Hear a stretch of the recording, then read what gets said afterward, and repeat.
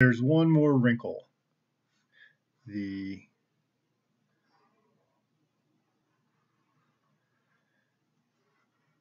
opponent's end zone is here.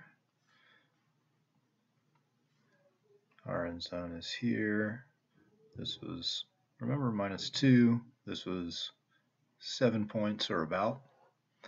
And the EP curve looked like that. And we had, this was, midfield was about 2 points. And that was the 50-yard line. And remember, we said the 0 point, the neutral point, where both the offense, the team on offense and the team on defense were equally likely to score, was around an offense's own 15. Now, when we kick off, we have to give the opponent the ball, more than likely. And they typically, since the rule change in 2009, it's about at the 22-yard line is the average point at which the return team gets the ball. So that's positive. That's more than 0. So every time we kick off, we give positive point expectancy back to our opponent.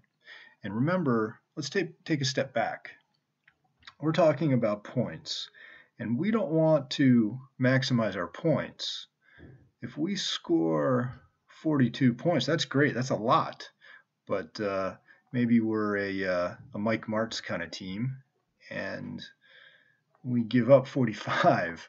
We have a lot of turnovers and interceptions, and even though we scored a lot and we optimized the amount of points we could score, we did so at the cost of allowing too many points. So we don't want to optimize our own score.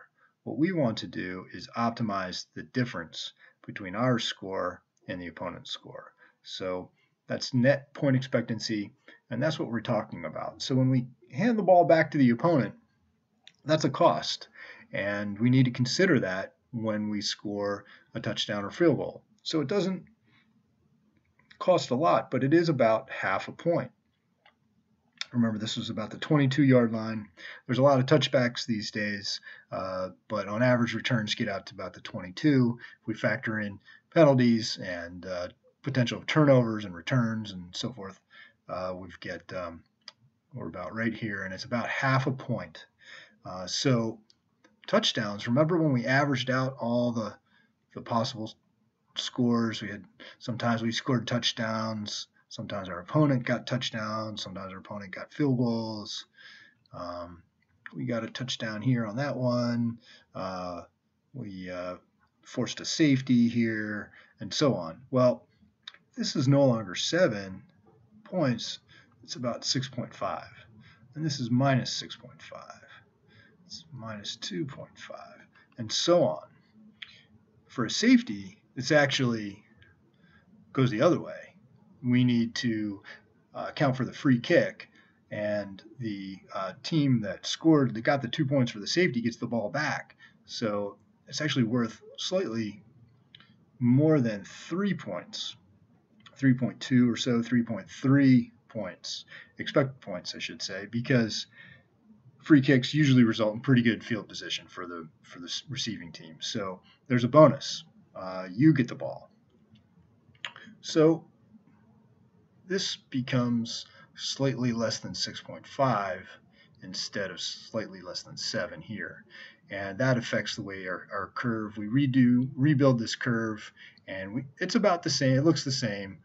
It's just we've now accounted for the fact that there's going to be a kickoff after a score. So here on the 1 millimeter yard line, it's no longer 7 points. It's just under 6.5. And that cascades back through the rest of the field. It doesn't reach down to minus 3 points. It still stays at 2 because safeties are unlikely. Even when the ball is very close to your own goal line, most plays are positive. Most teams are able to get at least some positive yards and can at least punt it out of there.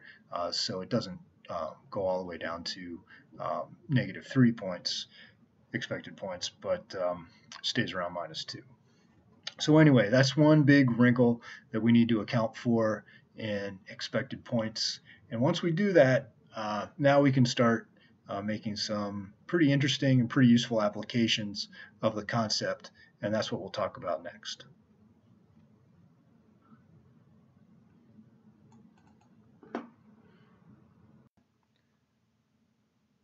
So let's talk about just one application of what expected points can tell us. Something that yards couldn't tell us, first downs can't tell us, counting up completions or anything else can't tell us. So let's say that we've just scored. We just scored a touchdown or field goal, and just by luck, our opponent has been flagged for an unsportsmanlike conduct, and we get to kick off from the 50 instead of our own 35. So that's a pretty good deal. We are kicking off here, and this is actually how I think about football. I have this little curve in my head here, and so we're kicking off. We are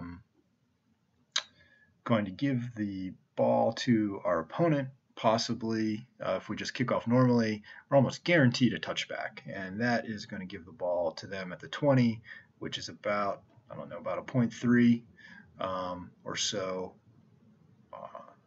expected point value. So we just a conventional kickoff.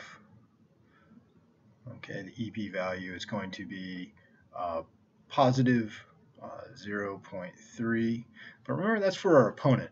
We want to think about things for our own perspective. So remember, football is a zero-sum game. Whatever net points my opponent achieves is inverse of the net points I'm trying to achieve. So that's negative 0.3 for me if I kick off. Now I can also onside kick, and that's a gamble, right? So if I'm going to onside kick, I could be giving the ball to my opponent at his own 40. So onside.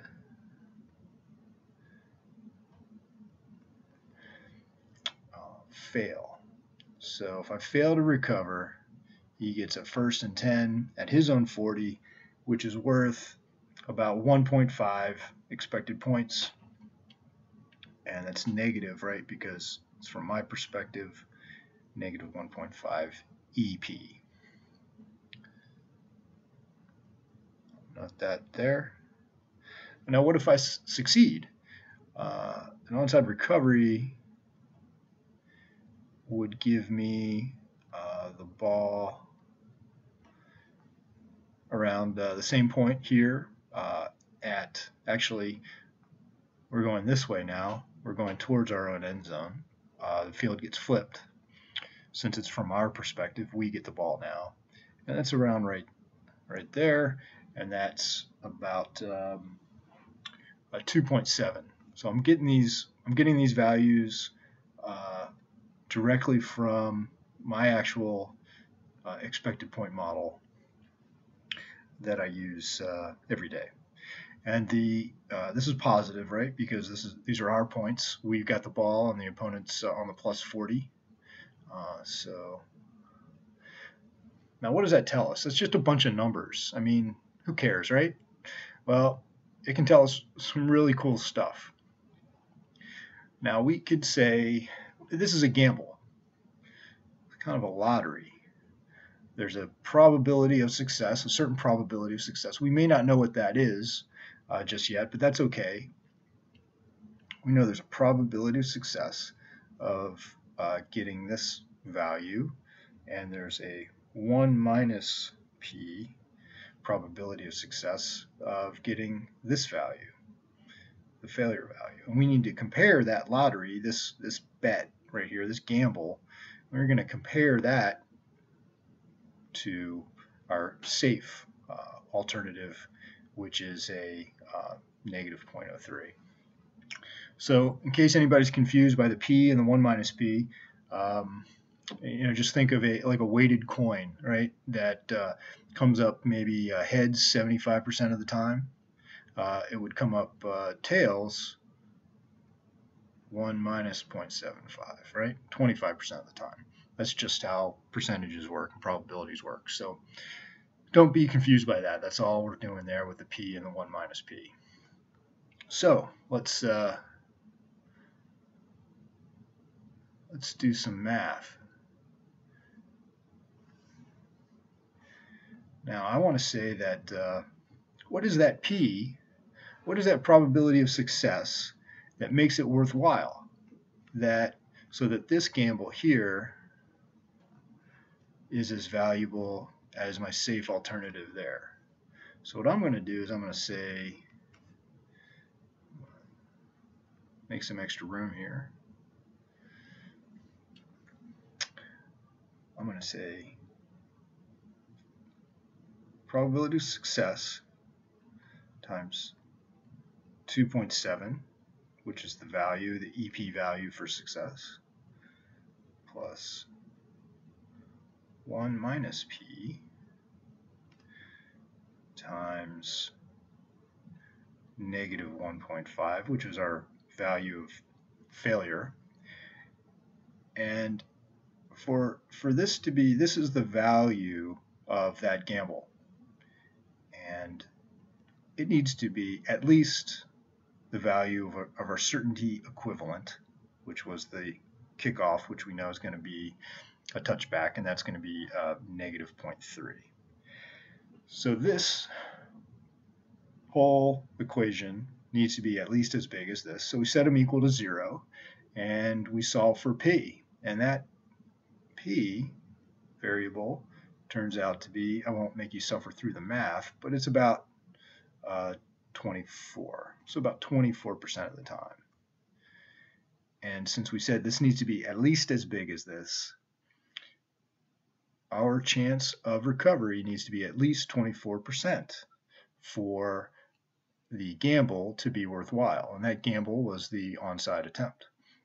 So if a coach is at least 24% confident that based on the game situation and the players he has and the way the opponent tendencies have been going and the film he's watched, if he's at least 24% confident that he can recover that kick, remember that's less than 50-50.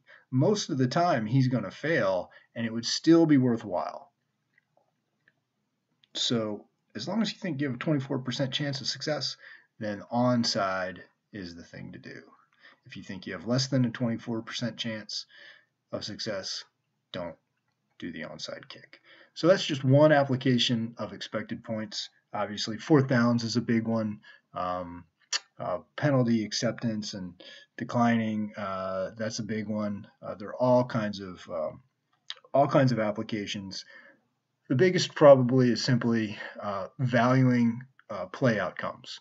Just like we started the discussion with run versus pass discussion, EP takes into account all events on the field. It takes into account penalties, takes into account scores, takes into account turnovers, gains and losses, and so on. So that's what EP is. That's what expected points is, and those are some of the applications that can be used with it. So that wraps up our first discussion on expected points.